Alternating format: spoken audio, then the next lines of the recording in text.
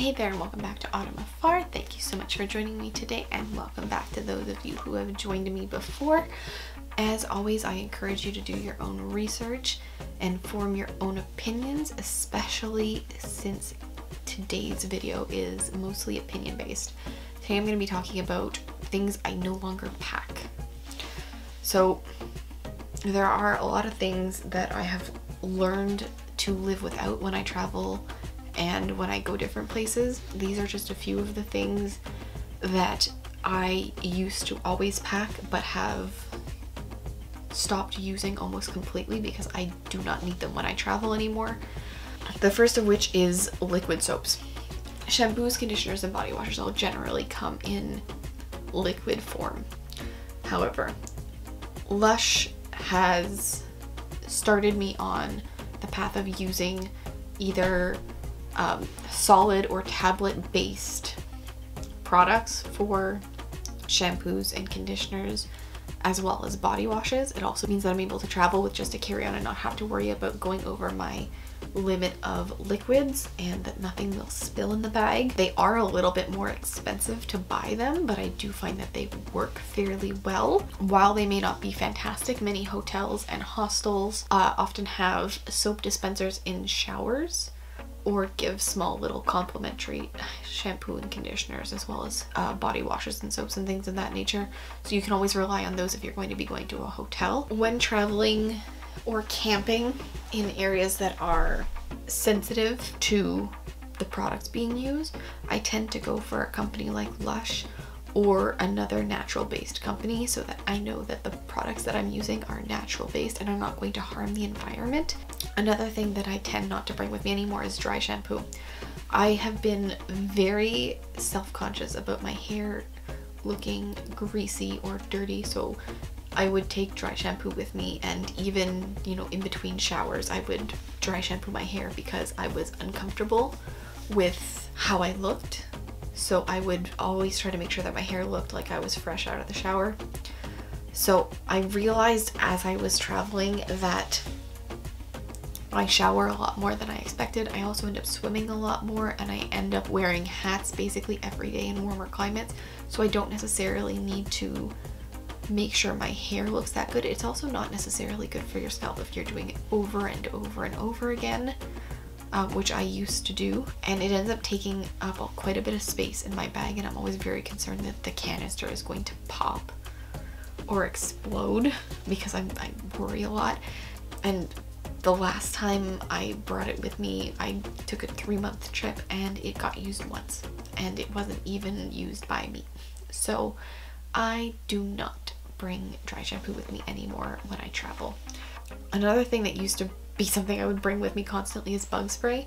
For some reason mosquitoes seem to love me, so I very often end up covered in mosquito bites and deer fly bites.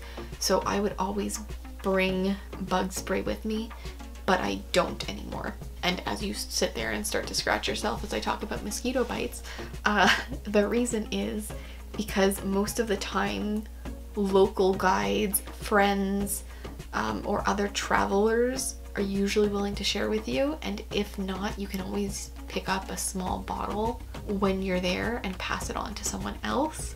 Another reason is that most bug sprays will work regionally, so the bug spray that I use here won't necessarily work somewhere else. So the bug spray that is sold here in Canada for mosquitoes and deer flies will probably not work in Australia with those goddamn sand mites. And you also need to be careful with swimming like products like that on, because you don't want to cause any unnecessary damage, which another item would be sunscreen. I no longer travel with sunscreen, which sounds very counterintuitive. However, when I get somewhere, I usually pick up a bottle of sunscreen that is to the local standard. A lot of places now no longer sell sunscreen that has certain chemicals in it because it is damaging to coral reefs and to the ocean and to the little fishies.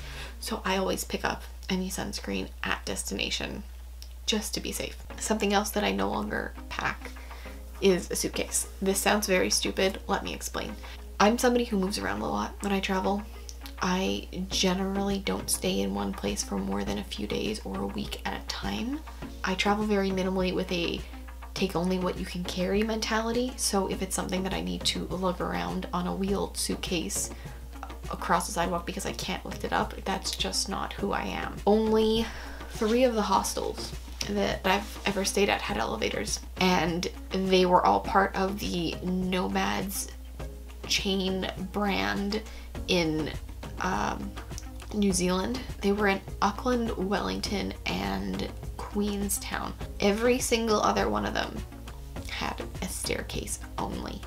And even when we did have the elevator, with the exception of Queenstown, which was fantastic because they had like 4 elevators, you had to wait for that elevator.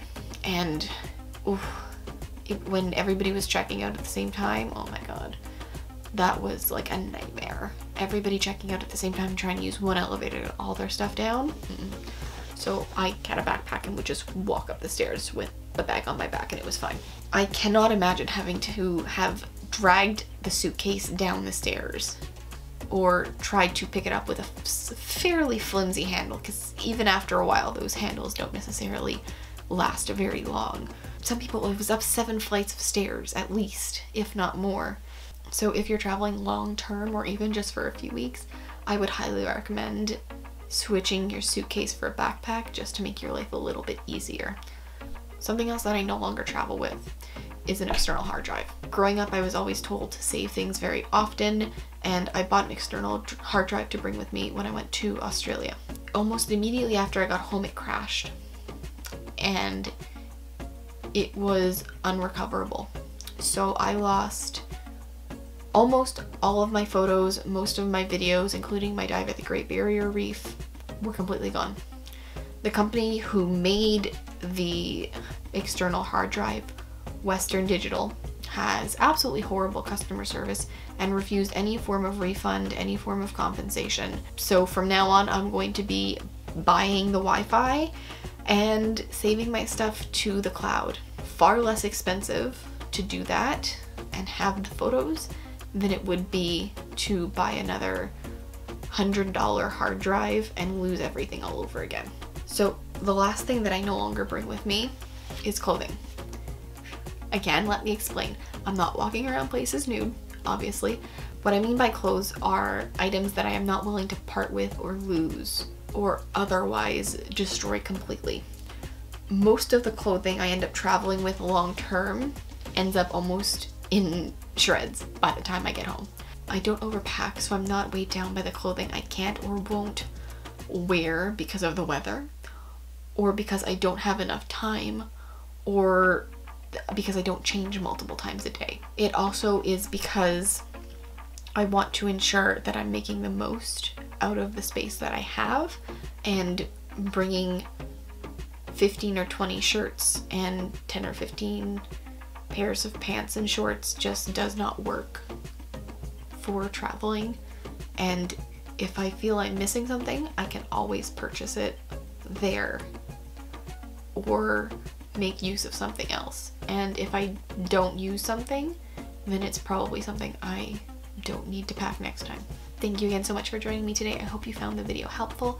As always, if you have any comments or suggestions for future videos, you can always drop them down below, and you can find me all across social media as @AutumnAfar. As always, I'm going to leave you with a quote. Discipline is choosing between what you want now and what you want the most. See you next time.